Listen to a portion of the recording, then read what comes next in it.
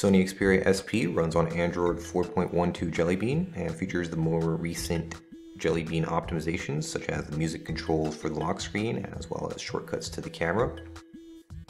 The performance is quite fast thanks to its dual-core 1.7 GHz processor, and while the display angles are not really up to par with other smartphones, the 720p display is pretty crisp. The Xperia SP provides settings for its most obvious feature, its transparent LED strip at the bottom. It has a special menu in the display options for the lighting effects, which can be enabled using music or photo albums, as well as when you receive SMSs or incoming calls.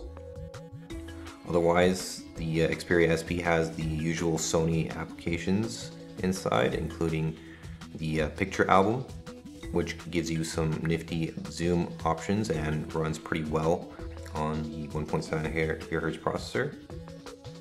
There's also the movies application, which gives you a detailed kind of gallery-like view of all your movies. There's also the updated task manager, which introduces new floating widgets like the calculator,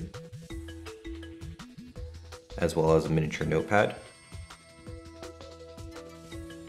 And you can also remove unwanted applications like in the old task manager. Unlike some other Android versions, there's only the Chrome browser available in this build.